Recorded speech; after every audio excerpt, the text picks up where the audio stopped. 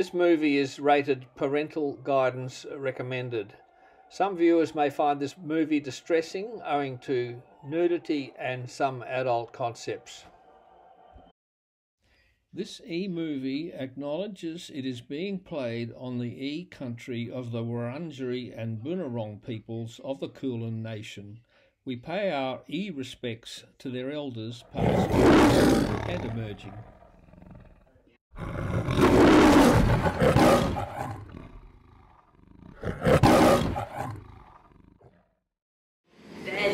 Dad, he's going to melt the candle. You're going to melt the candles. Put climbs down. No. Yes. No. I do it. Idiot, Tony. You are an absolute idiot. How come I married you?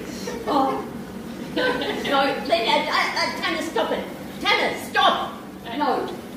He knows how to do climbs. Alright, quickly, sit down, go. Turn it off, please. Oh my God. Facing away from people, Tony. Oh, God almighty.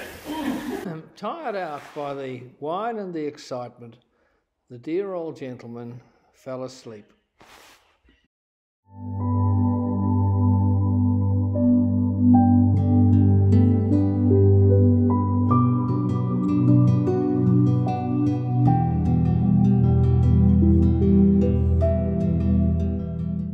He dreamt that he was back in the 1960s as a young man interviewing, in this case, the Minister for Aborigines, Mr. Wentworth.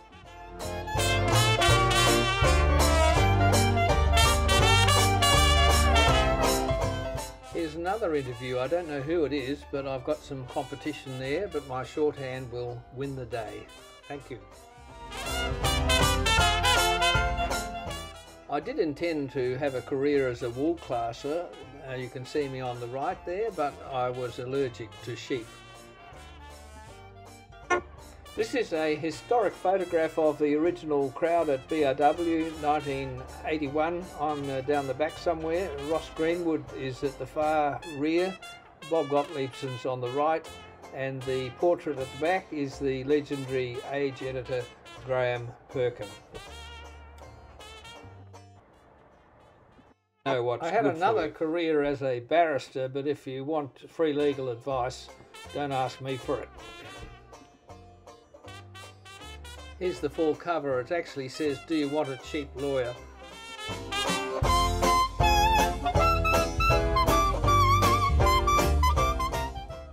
This brings me to my 70th birthday party invitation, and you can see from there that at that age I had the body of a Greek god.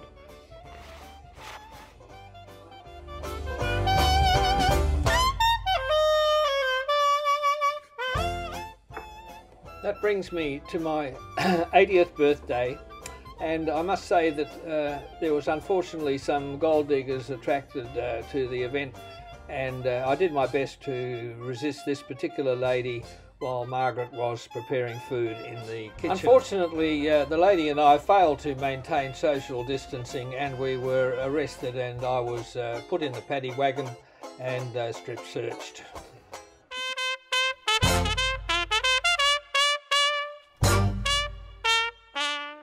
Like most felons, I wanted to cover my face to preserve my reputation, but it was simply impossible there. I just had to wear the ignominy.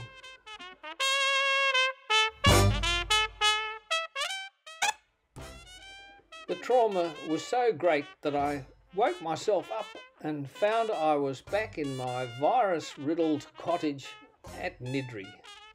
I resolved to turn over a new leaf and lead a better life according to this creed. I dream of a better world where chickens can cross the road without having their motives questioned. That's all, and thank you for being a wonderful audience. Oh, bloody hell, I've spent enough bloody time on this thing. I'm sick of it.